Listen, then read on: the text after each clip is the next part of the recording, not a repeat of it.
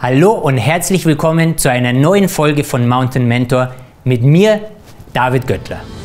Nach über 20 Jahren in den hohen Bergen der Welt, unzähligen Expeditionen und Trekkings will ich meine Erfahrung mit dir teilen und hoffe so, der ein oder andere Tipp und Trick hilft dir bei deinem nächsten Abenteuer da draußen.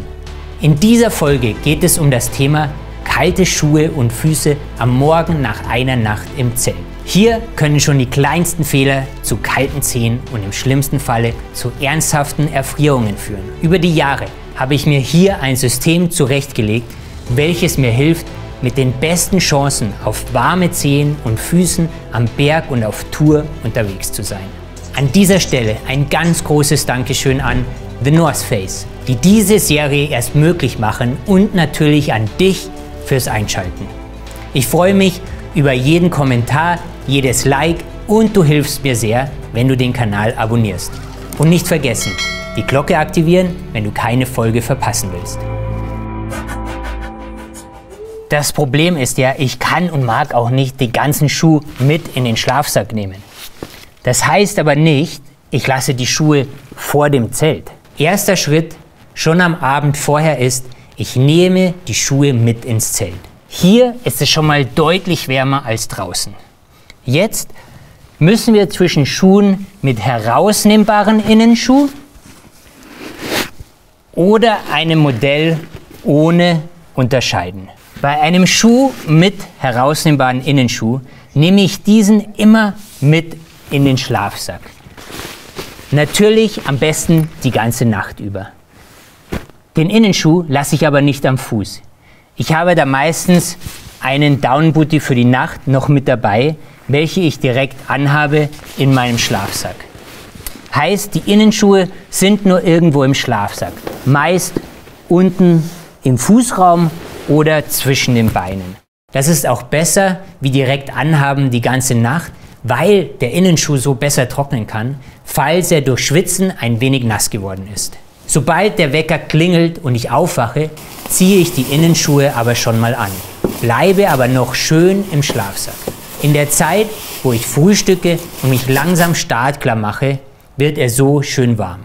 In derselben Zeit wärme ich aber auch meine Außenschuhe, beziehungsweise, wenn ich ein Modell ohne Innenschuh habe, den ganzen Schuh auf. Das ist ganz wichtig.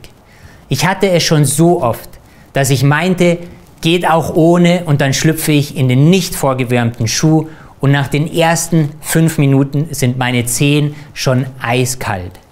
Einfach, weil es so viel Wärme braucht, um den Schuh erstmal auf Temperatur zu bringen. Und gerade in der Höhe wird das echt schnell zum Problem. Also wärme ich den Schuh jetzt immer erst vor. Hier kommen meine 2 500 Milliliter Flaschen zum Einsatz. Diese passen wirklich perfekt in meine Schuhe und reichen auch ein wenig vor in den Zehenbereich.